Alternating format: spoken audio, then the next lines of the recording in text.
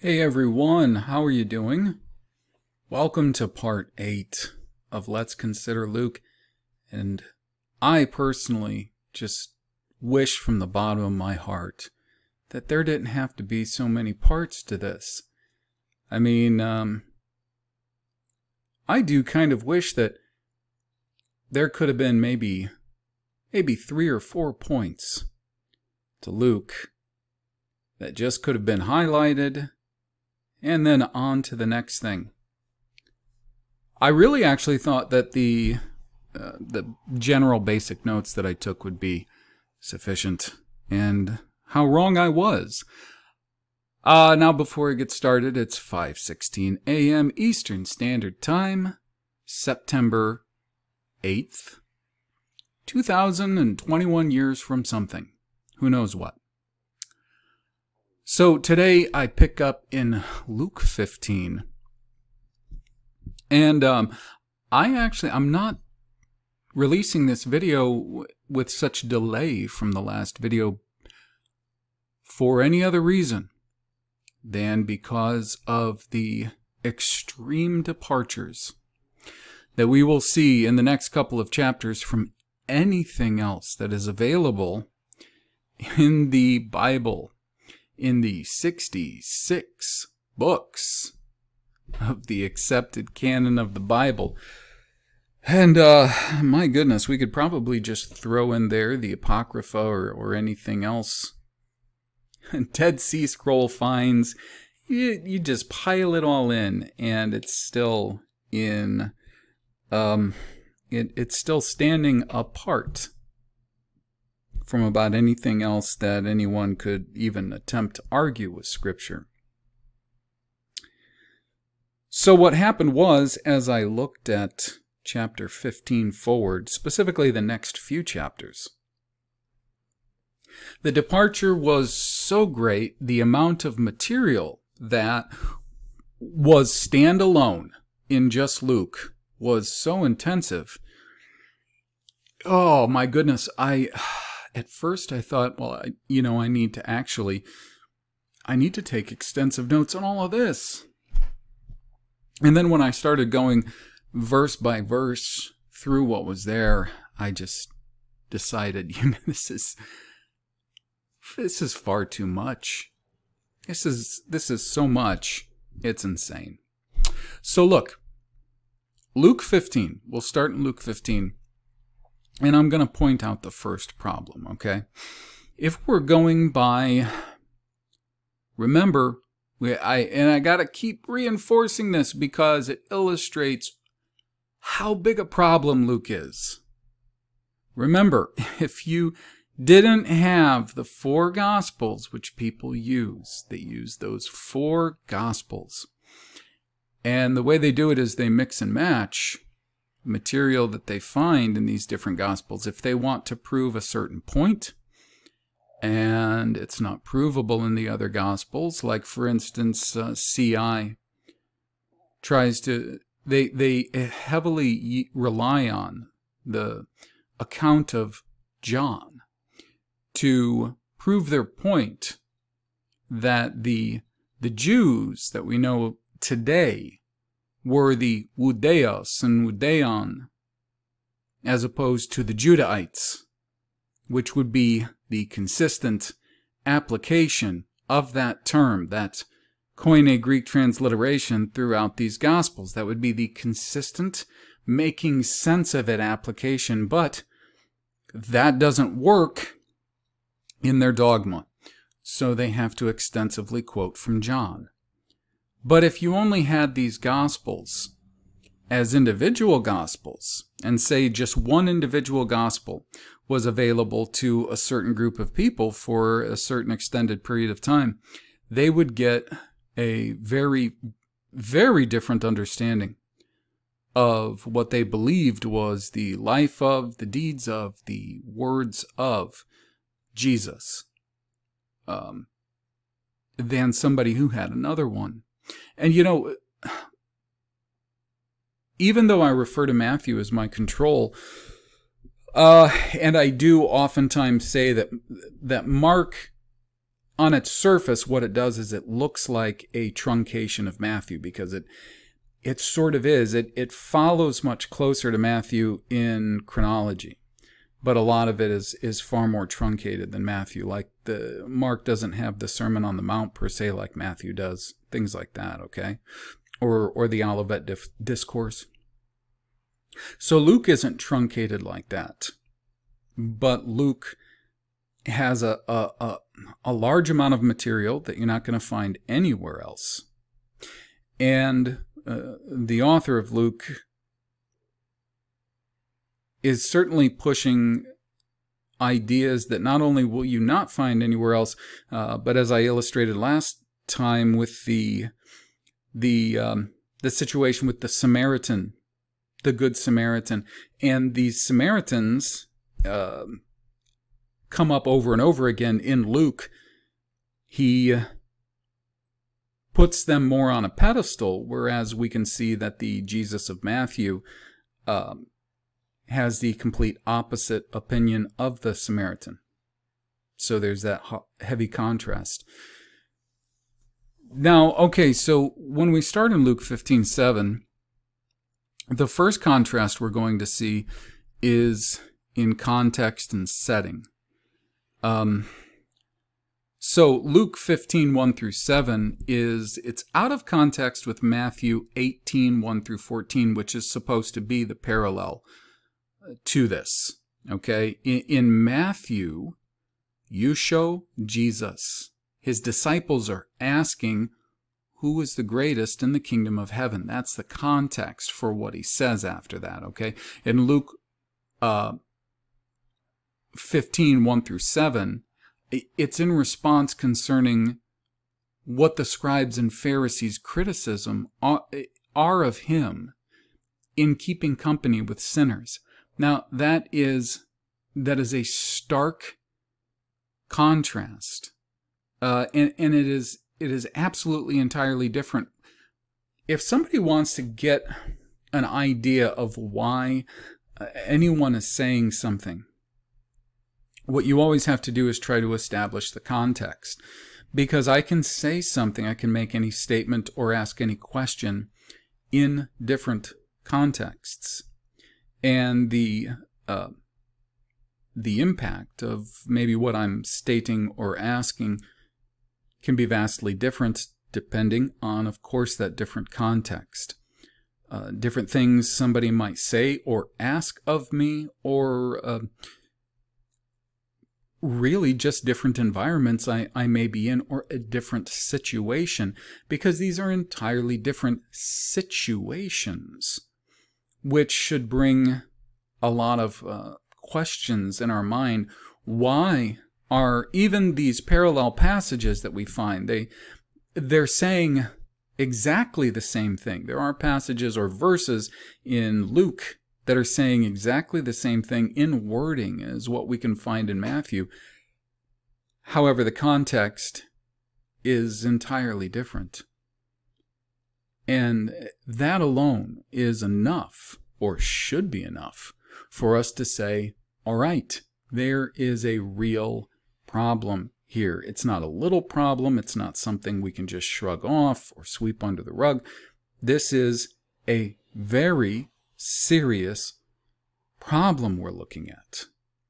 All right? Now, so what we have is in Luke 15:1-7 is we have an idea that it's nearly the same in Luke as what it is in Matthew. It is about a lost sheep, and somebody going and finding their lost sheep and rejoicing over that lost sheep. Okay? And it's a very different concept in Matthew and Luke. And actually, I think when I went to Matthew to contrast it, I think what happened was the first time I did this, I spent a long time actually thinking about the context that this was in, and got a little bit frustrated because it takes a considerable amount of time in Matthew 18 to figure out why he's going from one subject to the other based on that context. And I'm not going to stay with that. This is something that I may be able to address in the future, but that's one of the reasons that I got hung up and didn't produce this, is just because that may mean that there was some problems in the text. That's one thing. The other thing is it may mean I'm just not understanding the train of thought. If there's a subject, if there's material that somebody is, they're speaking, they're teaching, they're saying something important, and somebody records those things, and it goes from one thing to the other in this certain train of thought, and you don't understand it. Now, that could mean, as I just said, that there were problems as far as the way that the text was transmitted to us, but it could also mean that there was problems with the way that the person reading it is understanding it. Either which way, those two are radically out of context and situation. Also, the 3 verses that follow, interestingly enough, in Luke, those 3 verses, they actually do follow a logical train of thought as far as their context. Luke 15, 8 through 10, because he's going into this, I guess they call it the parable of the lost coin. A woman who lost a coin, she finds her coin. This also incorporates this verse, likewise I say unto you, there is joy in the presence of the angels of God over one sinner that repents. Now, let's see. Because some of these things, as I said, I am going to have to do on the fly, because I'm not going to sit here and take such absolutely copious notes that it would take. You see, even that concept is not found elsewhere, what he just said in Luke 15:10. Likewise, I say unto you, there's joy in the presence of the angels of God over one sinner that repents. I mean, there are songs that have been written based on this verse, which I can't find anywhere else. I can find shadows of ideas, maybe, that seem to echo something similar, but that's the best I've got as far as trying to find it somewhere else. Now we go from this right to Luke 15:11 to 32. This is the prodigal son. This parable, along with a few more parables that we're going to see from this point forward, have been some of the most influential, I could call them parables, or let's just say ideas, from the New Testament, from the 4 Gospels that are accepted as, what, inspired, I guess, which is a problem, because if we've got a lot of material that's literally contradicting itself, that can't be inspired. It cannot. There's something wrong there. Okay? I mean, I probably would just keep illustrating this over and over again, though there's larger and broader illustrations to be had. But just as an illustration, look, what did he do? Did he give a sermon from the mount, or did he give a sermon from the plain? That is a clear, logical contradiction. And if God is not the God of confusion, right? Wasn't that Paul that said that, right? Then these two contradictory ideas cannot coexist harmoniously. So that's why we've got such an issue here. And now Luke 15:11 through 32, we're talking about a passage that has been extraordinarily influential in the way that people have developed ideas. Ideas about Christianity, what Christianity is, what Christians are, who God is, what God is like. And I'm, using the common terms God and Christ and Christianity and Jesus and all these terms. remarkably foreign to the terminology that you'll find commonly in the Old Testament. In fact, I don't believe that Yahweh is called Elohim, God, as often as he's called Yahweh, his actual name, which of course that name does seem to be derivative of a verb to exist. However, it is still given as his title to be referred to by, as in a name, not just a title. Elohim would be more of a title. However, there are men and factions also referred to as Elohim. Okay, so I guess it would be like saying the greats or the great one. Okay, but Yahweh is certainly the distinctive, because there aren't other men, there aren't other factions, there's nothing else referred to in that way. Yahweh, he who is self-existent, sovereign, that all of these things, this name carries with it these ideas. So just the terminology that we find in the New Testament, I'm sure heavily because of, the Koine Greek that's used, it is very different. It's very different on average. And when you understand how proactive that the writers of Scripture were about the language that they used and keeping their terms consistent,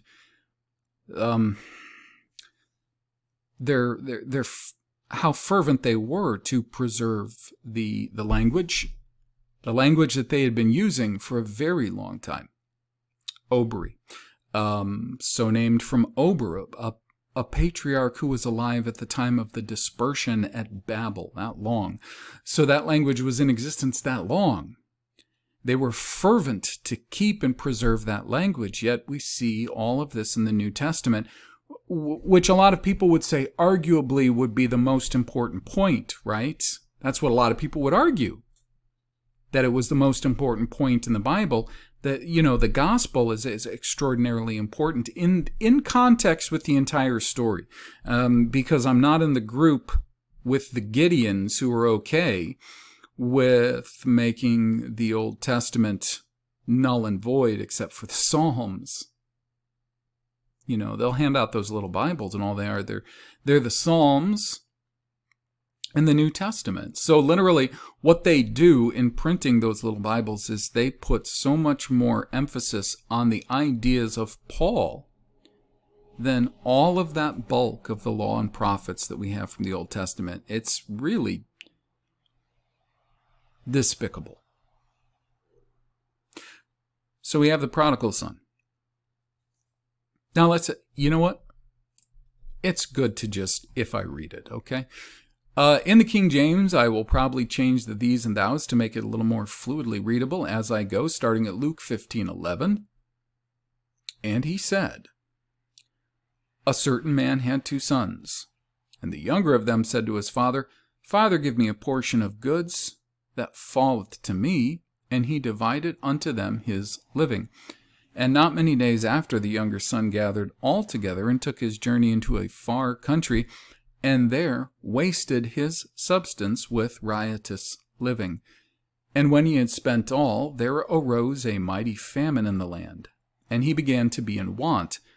And when he went and joined himself to a citizen of that country, and he sent him into his fields to feed swine. And he would fain have filled his belly with the husks that the swine did eat. And no man gave unto him. So it would appear he was hungry enough to eat the husks he was giving to the swine. And when he came to himself, he said, How many hired servants of my father's have bread enough and to spare, and I perish with hunger? I will arise and go to my father, and will say unto him, Father, I have sinned against heaven and before you, and am no more worthy to be called thy son. Make me as one of the hired servants.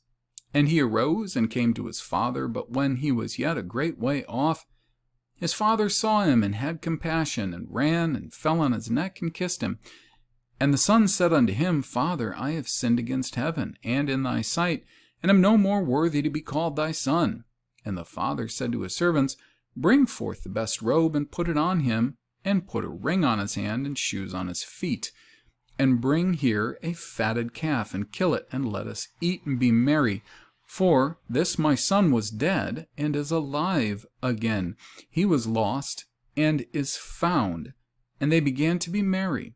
Now this elder son was in the field, and he came in and drew near to the house, and he heard music and dancing. And he called one of the servants, and asked what these things meant. And he said unto him, Thy brother is come, and thy father hath killed the fatted calf, because he has received him safe and sound. And he was angry, and he would not go in. Therefore his father came out, and entreated him. And he answering said to his father, Lo, these many years do I serve thee, neither transgressed I at any time thy commandment. And yet thou never gavest me a kid, that I might make merry with my friends. But as soon as this thy son was come, which hath devoured thy living with harlots, thou hast killed for him the fatted calf. And he said unto him, Son, you are ever with me, and all that I have is yours. It was meet, or it was sufficient, that we should make merry, or it was good, I guess, that we should make merry and be glad, for this thy brother was dead, and is alive again, and was lost, and is found.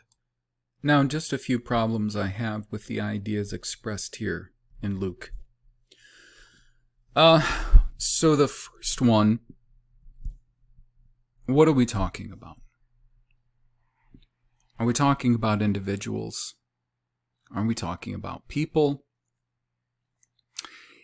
If we're talking about individuals, then I'm not really sure what necessarily, I guess, the impact is of the reaction of this man's son who did stay with him and did keep all of his commandments.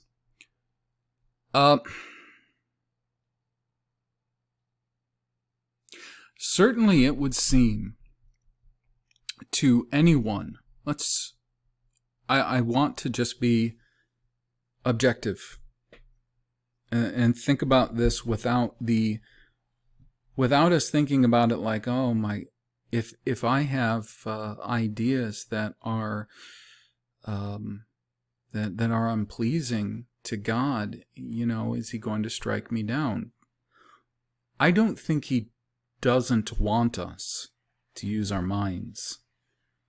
Everything that I've seen tells me that he wants us to use our minds, and he wants us to work things out based on the good minds that he's given us. And not only the good minds he's given us, but his spirit that he's put in us, which really helps us to figure out things that oftentimes we struggle a lot when we try to just use our carnal mind. Okay, so let's just try to use that and think this out and see if we come to correct conclusions or not. So if this was not, let's say, an allegory of the kingdom of Israel, which had been banished centuries before, who were cast to other parts of the world, I pose to you that this is chiefly people that were known as the Gauls, because that captivity in the Old Testament is called the Gaul or the Galut. Okay?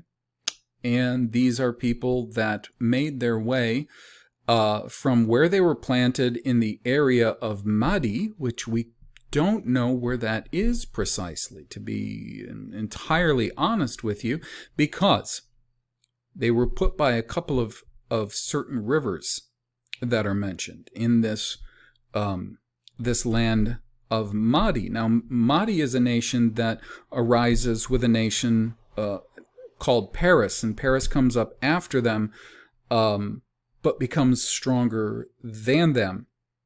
the thing is, the rivers that are mentioned are not ones that are mentioned in any other context. So we don't know for sure that Mahdi was per se a people that lived on the same landmass. They might have lived on another.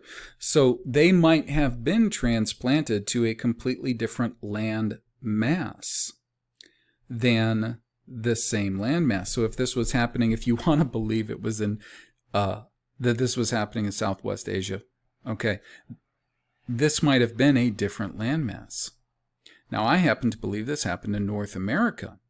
And for a long time, I thought, well, you know, it says that Mahdi comes from Tsapun, which we know is essentially in direction northward, which if you follow the map, if you follow Gleason's map, in that direction, you end up in either the northern parts of Asia or the northern parts of Europe, and you can actually go right to Europe. You could go to the UK and in France, Northern Europe, Scandinavia, okay? That whole area is directly across from North America. So we don't know exactly where this land of Mahdi is, M-D-Y, Mahdi. That was their name. They're called the Medes in the Old Testament. So the problem is that he did come to say, and it wasn't just the Northern Kingdom. Remember, there was a lot of Judah that was taken also, which quite possibly are represented by the Goths, who were also called Teuton, with the D, or Teuton. There have been waves of various migrations of Gaulish and or Celt and Germanic into Europe, and the times in which they came into this area and the things that they say happened, they are, I would say, they're far from being concrete and trustworthy. Okay, but we do have these people coming there from we don't know where, and it's always the migration. Well, we're not sure. So, I will tell you something interesting. If you look at Gaulish migrations, this is really interesting, and you look at places that were named for them, usually, and it would really appear that it was, and there might be linguistic pockets in these areas as well. It doesn't start out in Turkey, in Galicia, where we think Paul was writing to. It doesn't start out there. It actually starts out more around France, UK, and the migrations go eastward. So anybody looking at that might think, well, how did they end up in that part of Western and Northern Western Europe? And then a lot of their migrations were pushing eastward and southward and so on. So that doesn't seem to make sense if they came from the east and the south. You get where I'm going with that. But we'll say, fine, this is an individual thing. Even though we know his ministry was to effect the salvation of a nation of people, we'll say this is individual. Fine. What's wrong with, first off, the way his brother reacts? The righteous brother who has not only stayed with his father, he has obeyed his father. He has been a good son to his father. And his father's never given him any sort of celebration or reward. And he's put all that time in. He's put all of that heart, all of that labor into being a good, faithful son to his father. Yet this brother of his, he's a dumbass. He takes what he can and he goes off into some strange country and spends all of his money on whores and partying.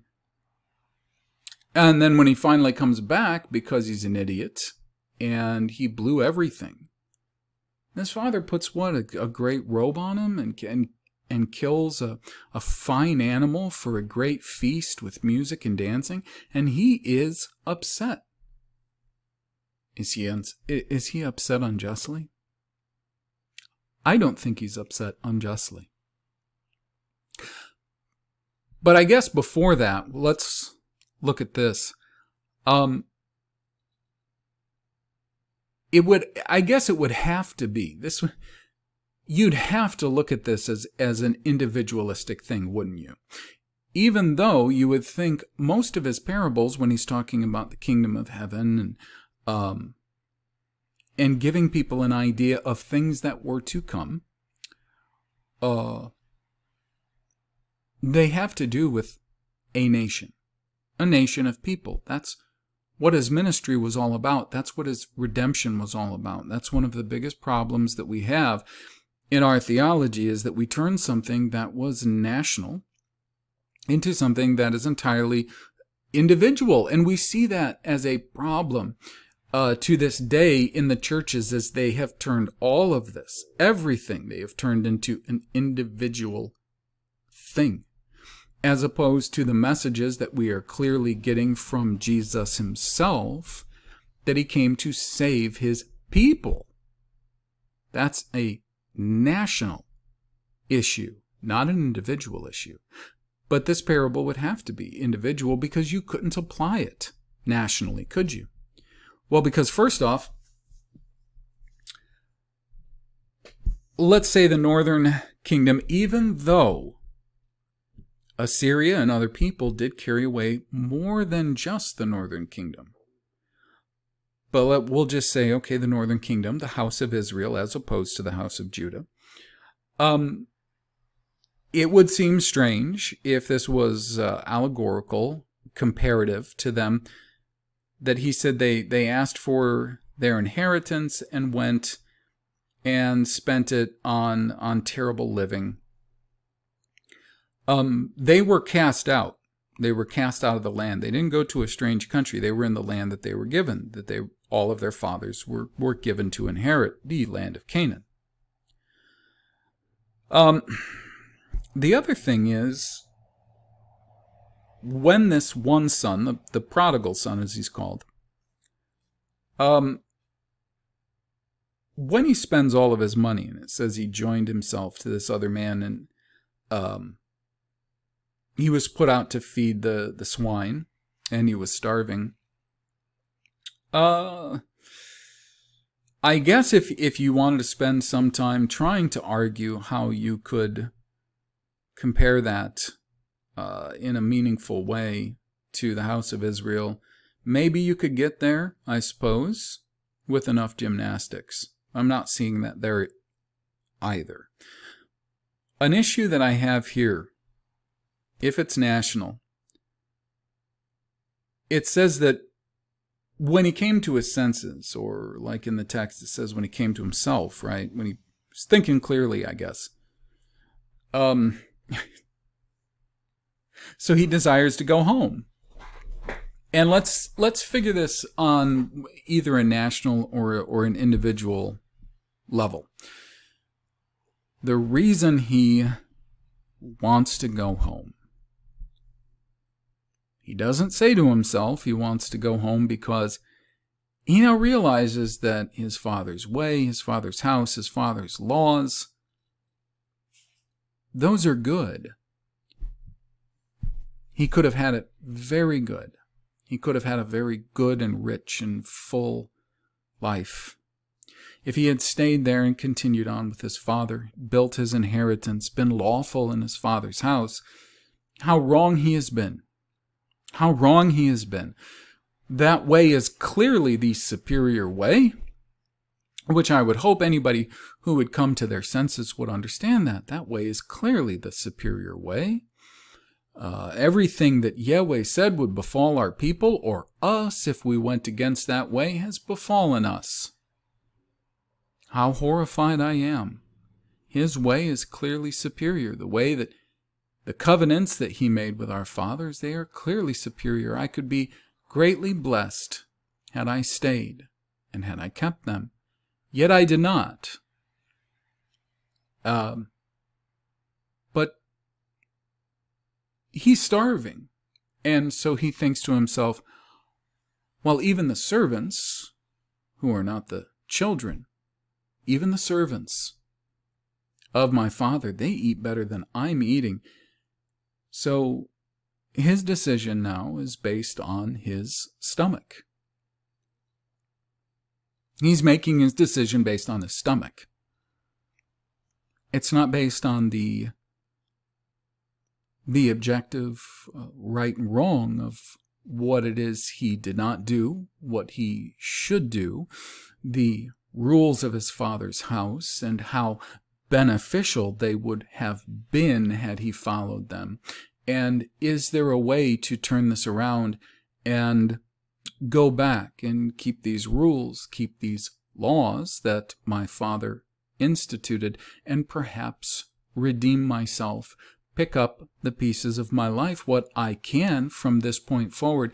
Is there any way to do that? Could I come to my father and tell him I was entirely wrong? Tell him I don't need an inheritance, but I understand that I was wrong, and your ways and your rules, of the rules of your house, the laws are correct. And I have been wrong, and I have suffered greatly because I was wrong, and I now see how much I would suffer or have suffered because of doing things wrong, not abiding by your rules or your laws. But he doesn't say that. And he doesn't think that for those reasons. He thinks that because of his stomach. He's starving. His flesh hurts. So he's going back.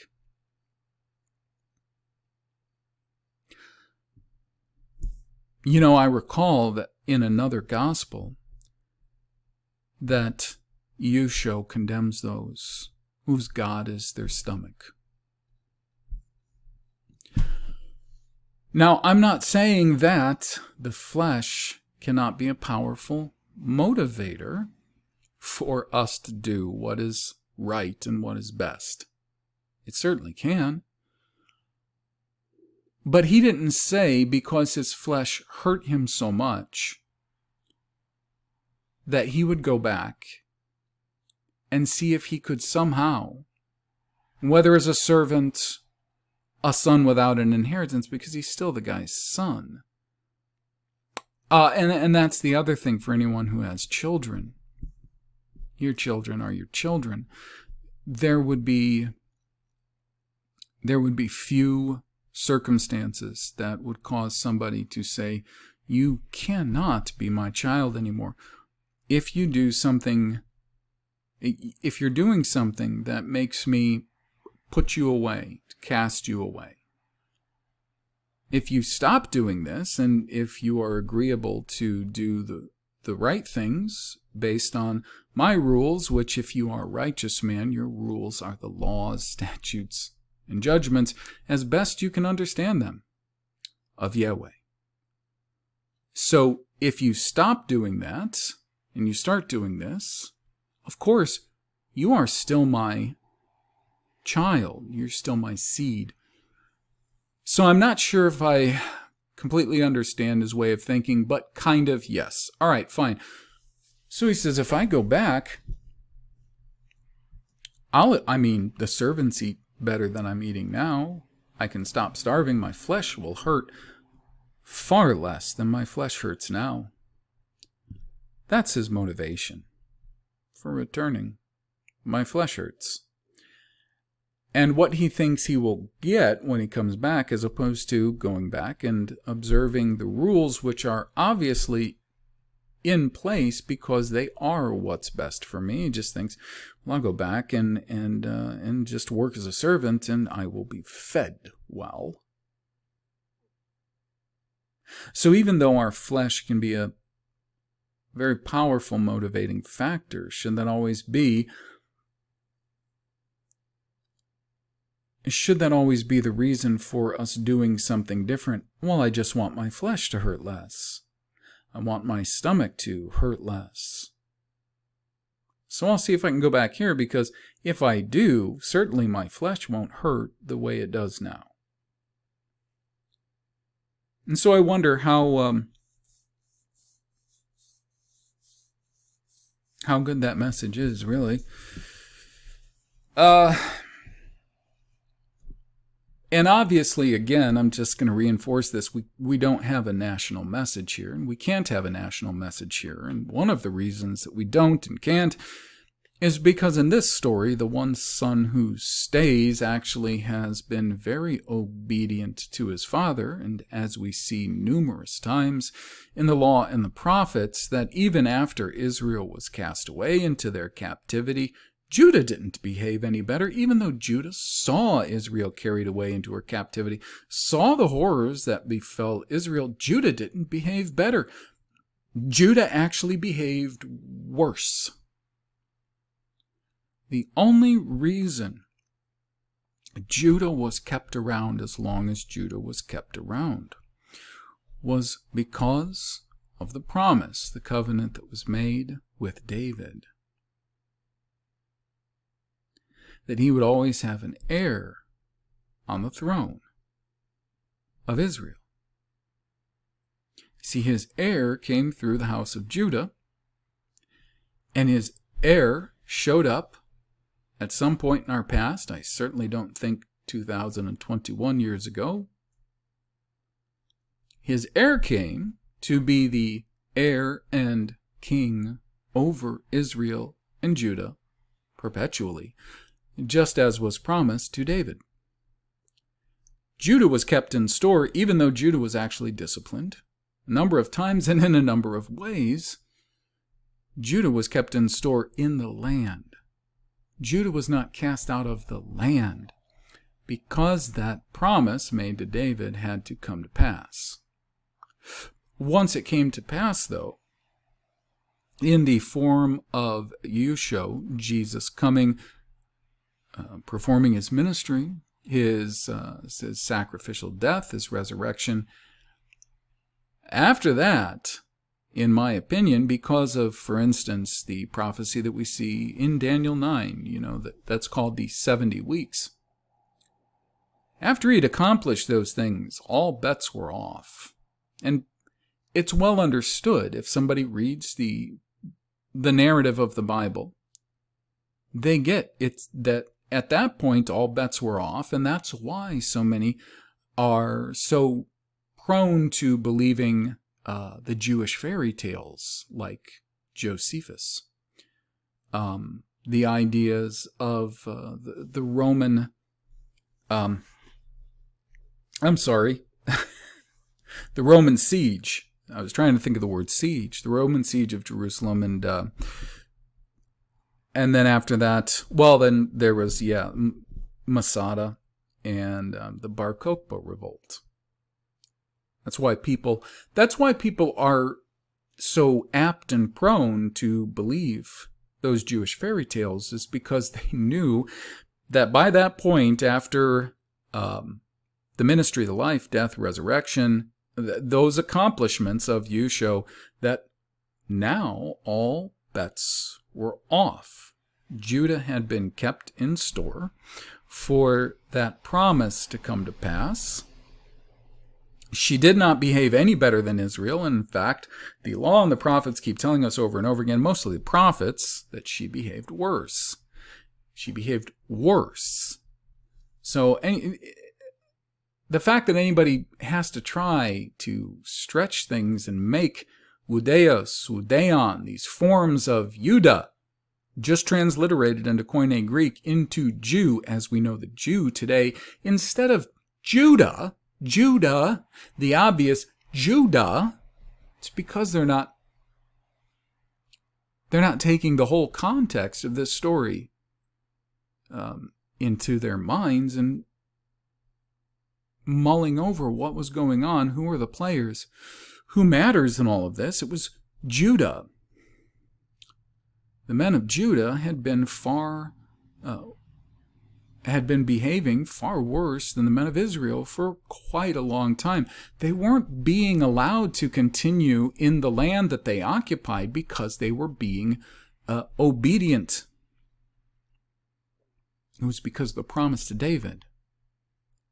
There was a nation that was preserved and allowed to remain for a certain amount of time, and after that time, It was over. And that's what I think is important for us to consider when we look at, for instance, the Olivet Discourse in Matthew. We will see what is claimed to be a parallel to that in Luke and what we see in Revelation. Specifically in Revelation, and I think actually some in Matthew, but more specifically in Revelation, what will happen is a lot of the major prophets that prophesied on this, that actually Judah would be cast away from the land, and the land would sit desolate, without civilization, without Adam kind, for a very long time, before there would once again be Adam kind to reoccupy the land promised to Jacob, our father, and his descendants, the same land, and also a great deal of the land of the neighboring nations, which would also be destroyed, carried into captivity, dispersed around the world, you name it. I think it's safe to say that a lot of very terrible things happened in the land after, I'm sorry, I don't even like the word Christ. I don't like all of the Greek terminology that has just become, lingua franca with us. I don't like it because a lot of it carries just assumptions in our minds. So anyways, after the time of Yusho, I think that there was a lot that, well, look at Revelation, the four horsemen, the things that we saw happening, which would happen right away, right? The first one was this rider on a horse coming to conquering and to conquer. Right, then we had war and nations warring upon one another. We had famine. And then that final one, well, it's sometimes translated as hell, but a lot of death, And then we see all of this language, which summons up a lot of imagery of disaster and catastrophe.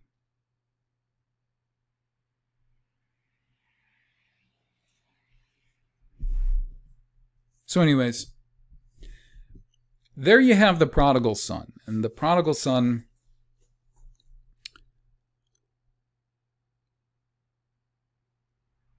has been so influential in modern Christianity. I guess what I think here when I read the prodigal son. Now, the interesting thing too is in Luke 15. Luke 15 actually would appear to follow, which is weird because so far I haven't seen many of the passages of Luke that actually do follow a consistent train of thought, but Luke 15 actually seems to. Because in the early verses of Luke 15, he's talking about the lost sheep. And then there's a few verses about the lost coin, right? And then we go right to the parable of the prodigal son.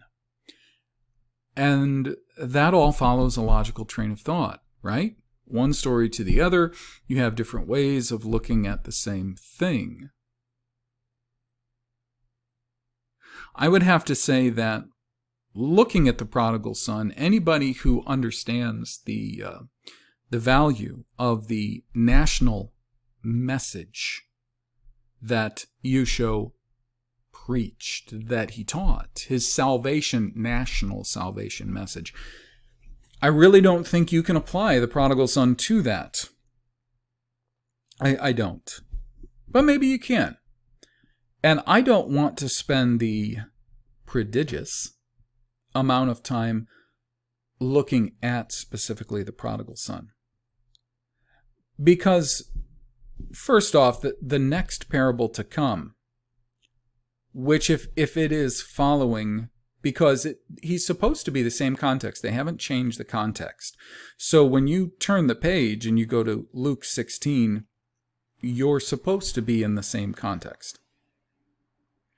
I spent a long, long time, years back, looking at Luke 16, 1 through 13, because for some reason, let's just say, without drawing any conclusions,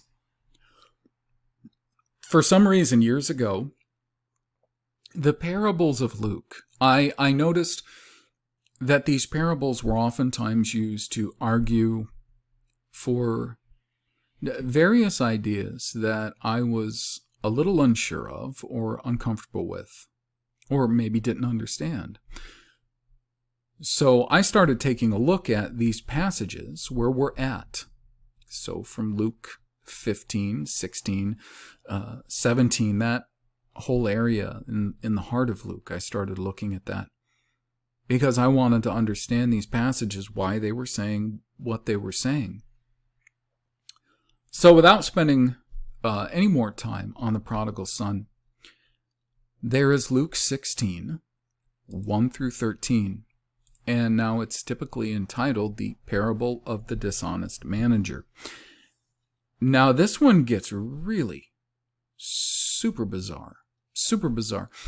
Now the first thing that's a little strange about it is that we don't have, so if you just read the King James, let's say, the King James and a few other translations, they have all the words that are attributed to you show Jesus in red. And everything else is in black. Now that actually makes things kind of easy when you go through the Gospels, because what you can do is, anywhere where you're at, you can see, okay, this is dialogue coming from the mouth of Jesus. And everything in black, that is what is being written as far as the narrative by the author. Okay.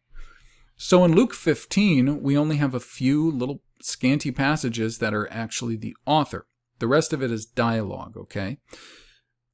So in Luke 15:1, it says, Then drew near unto him all the publicans and sinners to hear him. And the Pharisees and scribes murmured, saying, This man receives sinners and eats with them. That's the charge and the cause for everything that he is saying after this, okay, in the context of Luke. And we don't have any change, okay? We have him saying everything he's saying because it says the Pharisees and scribes murmured against him, saying that this man receives sinners and eats with them. Now we have no change in context, scenery, or anything else concerning those three parables that he tells in Luke 15, all kind of revolving around the same subject matter. It's all a logical flow of information. And then in Luke 16:1, it says, Then he said unto his disciples. Okay, so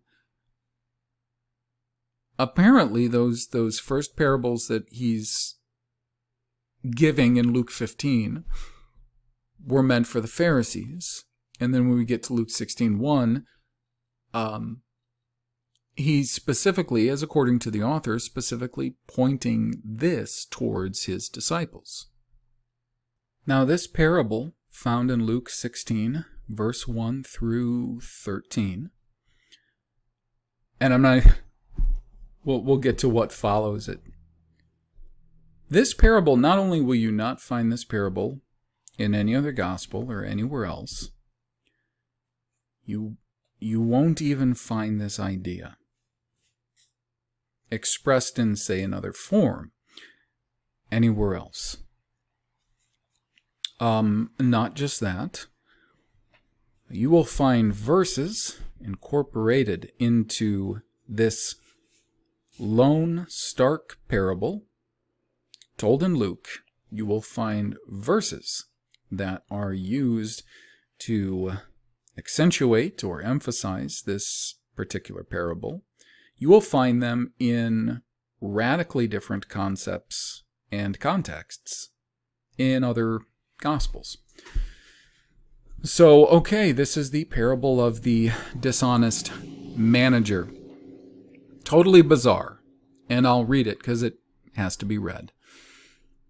Luke 16:1 through.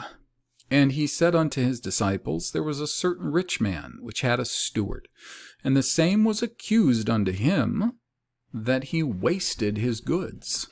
And he called him, and he said unto him, how is it that I hear this of thee? Give an account of your stewardship, for you may no longer be steward.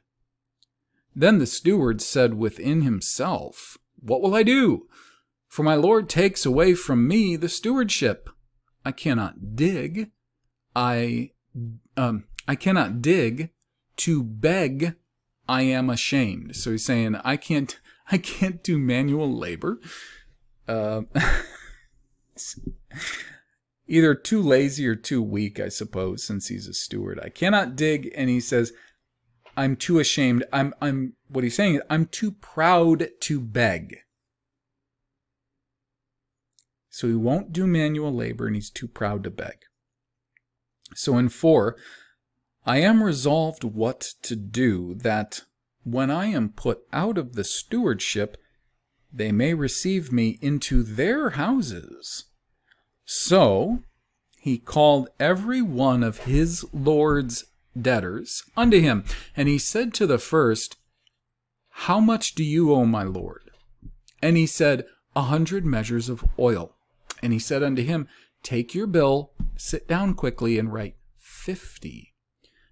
Then said he to another, how much do you owe? And he said, 100 measures of wheat. And he said unto him, take your bill, and write 80. And the Lord, now this is, first off, before we get to this next thing, what he's doing, just think about this. What he's doing, not only did his Lord find him to be a steward who essentially was stealing, he was squandering what was the Lord's. Goods, wealth that were not his, he was embezzling from his master. He was embezzling. And not only was that the charge, and it wasn't just one embezzlement, obviously this was a pattern of embezzling that he was guilty of and being dismissed for. So not only is there that, but thinking of himself, he decides, well, I don't want to work for a living, and I'm too proud to beg. What I'll do, I'm going to go to all these men who owe my Lord, who I've been embezzling from all this time, and I'm going to strike some sweet deals with them. I'm going to strike some sweet deals with them. And what he's doing is he figures he's going to move down the ladder, but he doesn't want to move so far down the ladder that he has to actually do manual labor, good honest work. And of course he's too proud to beg. Now, one thing that is never clarified in this parable is whether or not the Lord was a righteous man. Like, for instance, he could just simply be a man. Just because he's called a Lord does not mean he came into his wealth dishonestly or by any other means. He could be a man who worked quite hard, was very blessed, and had a great abundance. And he made loan to people because he had a great abundance. Now, if you have a great abundance, you don't need employees specifically because you're loaning on usury or taking advantage of anybody. It could simply be because you have so much and you are selling a lot, you are doing a lot of business and commerce, and you need someone to manage all of that. So what is owed back to him? For one thing, it doesn't say it's owed back to him through usury, through interest, or that kind of unrighteous or unlawful debt. It's simply these people owe him these debts. They owe him a certain amount that he has given to them, probably on credit, so they may have been likely in another industry. And they had gotten from this man on credit and owed him these things. So what this steward does is he figures, I'm not going to be as comfortable or well paid with this guy, so I'll ingratiate myself with these others, and perhaps then I can get some sort of position or be taken care of in one way or another from these men, who appear to be men of substance as well, and that's why he's appealing to them. That's why he's doing them these favors, because if these were just poor, common folks, he would not care about doing them favors. This is obviously a soft, degenerate-minded guy, and this is the way he's thinking. So, even though he is guilty of embezzlement, now he's going to go out and he's going to steal from his Lord by changing the contracts that are currently in effect with those who owe him, as to ingratiate himself with them. So then the next verse, Luke 16:8, and the Lord... Now, listen to this. It says, right after he had these guys change their contracts, thus stealing a great deal more from his Lord. Then, as per Luke 16:8, he says that Jesus said, and the Lord commended the unjust steward, because he had done wisely. For the children of this world are in their generation wiser than the children of light. And I say unto you, make to yourself friends of the mammon of unrighteousness, that when you fail, they may receive you into everlasting habitations. What message exactly are we getting from this? Because in other Gospels, in other things that Yeshua teaches, he teaches concepts that are radically different than this. Light does not have fellowship with darkness. He doesn't teach those who are the children of light, those who are the children of the kingdom, whatever you want to call them. He does not teach them to emulate the people of the world. Doesn't do it.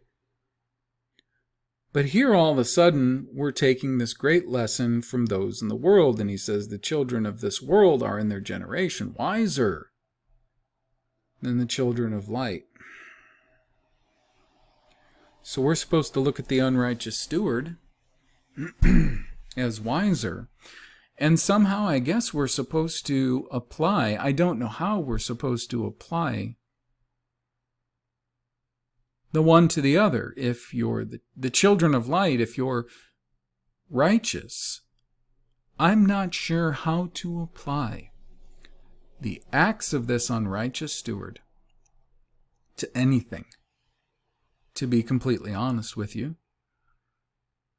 And then further on, when he says, make to yourselves friends of the mammon of unrighteousness, that when you fail, they may receive you into everlasting habitations. Now, I don't see any of the prophets or any righteous men, godly men, throughout the law and the prophets doing this.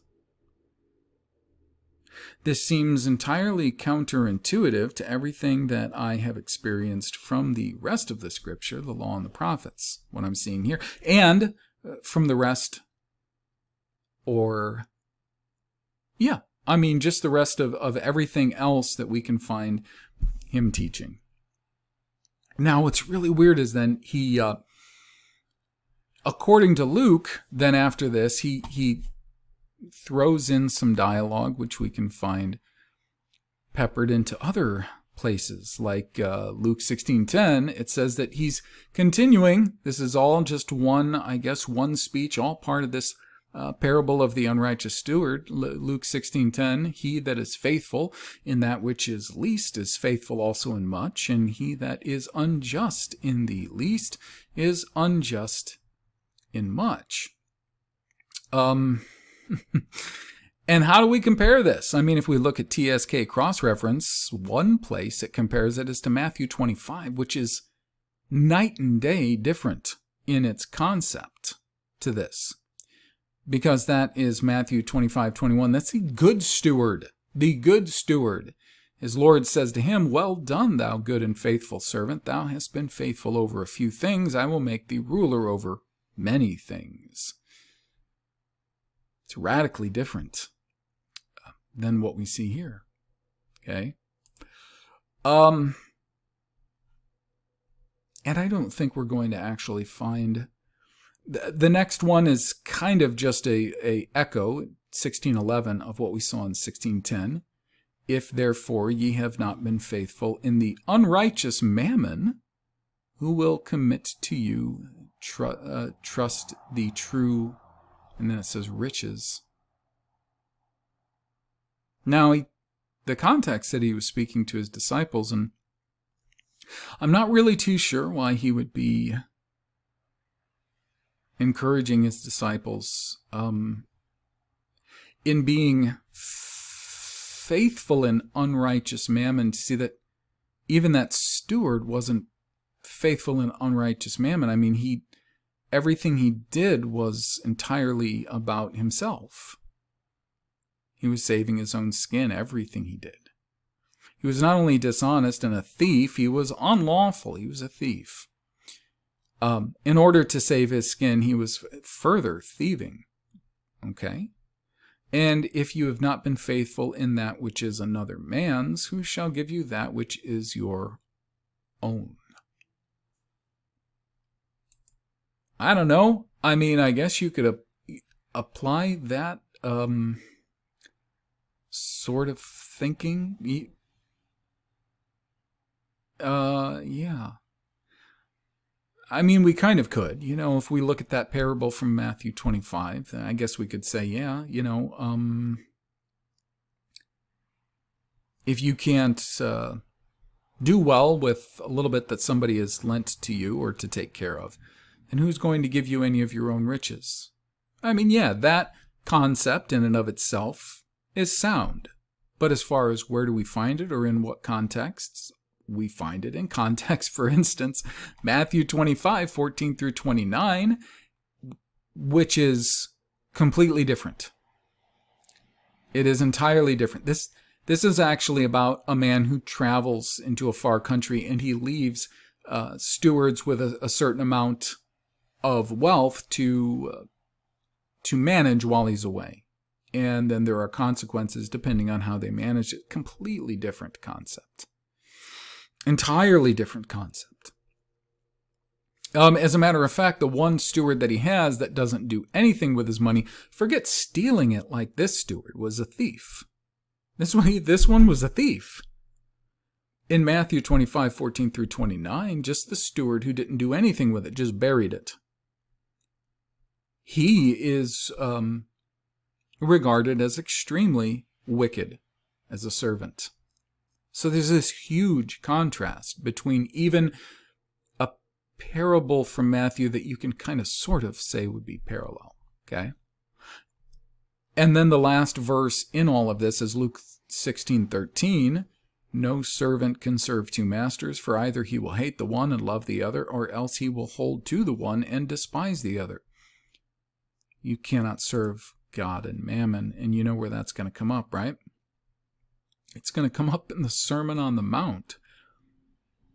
Yeah, Sermon on the Mount. It is Matthew 6:24. And of course, it is in an entirely different context that we find that verse. So it's almost exactly word for word the same verse, by the way. Yeah. It's right in the middle of the Sermon on the Mount.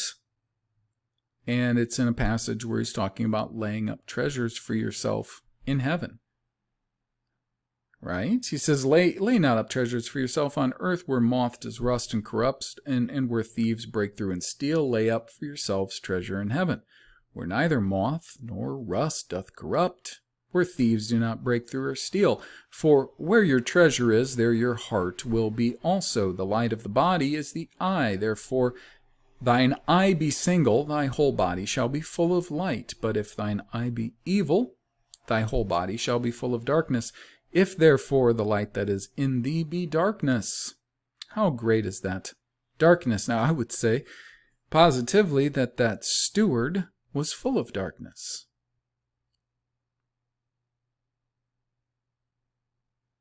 But for some reason he's telling his disciples to emulate this behavior or this sort of idea, and I can't for the life of me understand why.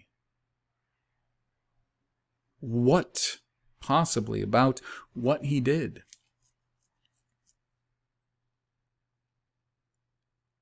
you would ever encourage somebody to do?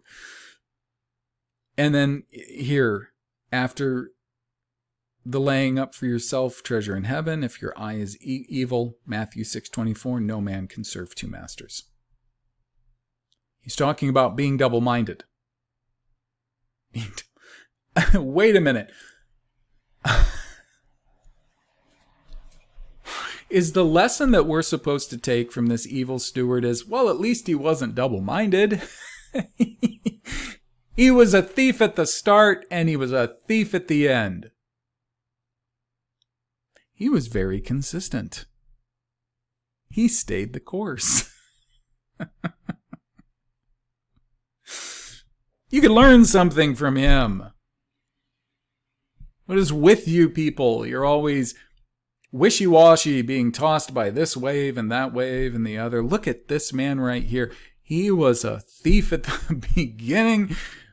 And when he found out he was going to be fired because he was such a thieving, crappy steward, he didn't go and dig ditches.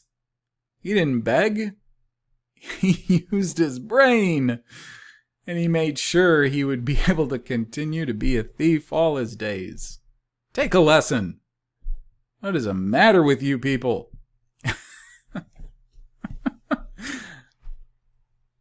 Yeah, so I mean, hey, you can say whatever you want to about me. That's fine. That's completely fine, but I just don't get it.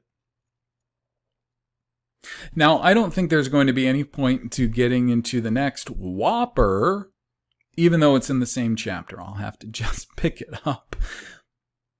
But it is a little strange. I do have to bring this up. It's just the last few verses that follow the parable of the crappy steward, who we should definitely emulate. It says in Luke 16:14, the Pharisees also, who were covetous, they overheard him because he wasn't speaking to them, right? He was speaking to his disciples. They being covetous, they heard these things, and they derided him and said unto him, you are they which justify... Oh, I'm sorry, I said him. I thought it was the Pharisees. No, they were... Okay, they derided him, and he said to them, to the Pharisees now, you are they which justify yourselves before men, but God knows your hearts, for that which is highly esteemed among men is an abomination in the sight of God. And again, now I'm sorry, my mind just stopped because now I'm thinking back to the steward. I'm trying to find anything in here which might be some kind of a signal to me, telling me, oh, this is what you missed about it. There's something so profound in here, and here's how you missed it, you dummy. But I'm not. So I just had to think about that for a second to think, is it something in there? And then it says in 16:16, the law and the prophets were until John. Since that time the kingdom of God is preached, and every man presses into it. Now where have I seen that? Hold on. Matthew 11. We have jumped to Matthew 11. And now remember the next verse, he says, it is easier for heaven and earth to pass away than one tittle of the law to fail. That's actually from Matthew 5. I'm sorry. He jumps around. Yeah, 5:18. It's the Sermon on the Mount. Totally different context. Okay. This is supposed to be from Matthew 11, 9 through 14. What he just said about the law and the prophets were until John. And people have used this one a lot in various, when they want to prove various different dogmas of theirs, right? So when we see it in Matthew 11, starting in 13, all the prophets and the law prophesied until John. Totally different context, by the way, because you remember this was where the messengers from John the Baptist were sent to him. That makes a lot of sense, actually. The message that he tells them and everybody standing around, right? Because in Matthew 13, he says the prophets and the law prophesied until John, and if you will receive it, this is Elias. He's talking about John, which was to come. That was supposed to be the one announcing the way, preparing the way for him. Totally different context, right? And then there's the passage that we can find in the Sermon on the Mount, or the plain. And the weirdest part about this, and I'll wrap with this because the next verse is the rich man and Lazarus, which is really major unpacking needs doing in there. Luke 16:18, whoever putteth away his wife and marries another commits adultery, and whoever marries her that is put away from her husband commits adultery. Well, what can I say? Sort of. Yeah, sort of. Because what that verse is referring to, that those are maxims of the law. They have to do with whether or not a wife is true and faithful to her husband or not, and various provisions of the law depending on her behavior that were made. This wasn't just for no reason, and all of these weren't having to do with just the hardness of someone's heart. There was more to it than that. But as no one's seeing a kind of a weird progression, forget the fact that the first verse we see, you're going to find in Matthew 11, and the next one you're going to see is in Matthew 5. And this one right here, again, you're going to go and you can find it in Matthew 5 in a completely different part of Matthew 5, but also more distinctly Matthew 19 and 9. Because I remember reading this, and I've read Luke 16 many times in the past, trying to sort of reconcile it. And I remember wondering, why on earth is he going from this one idea to the other like this? Like, just swinging so hard from one thing to the other, and never being able to come up with a good answer, and none of it ever making sense. Why? And there were other portions of Luke that in the past, that same thing has been the case. I just never understood why. Why are these things so strange? Why is he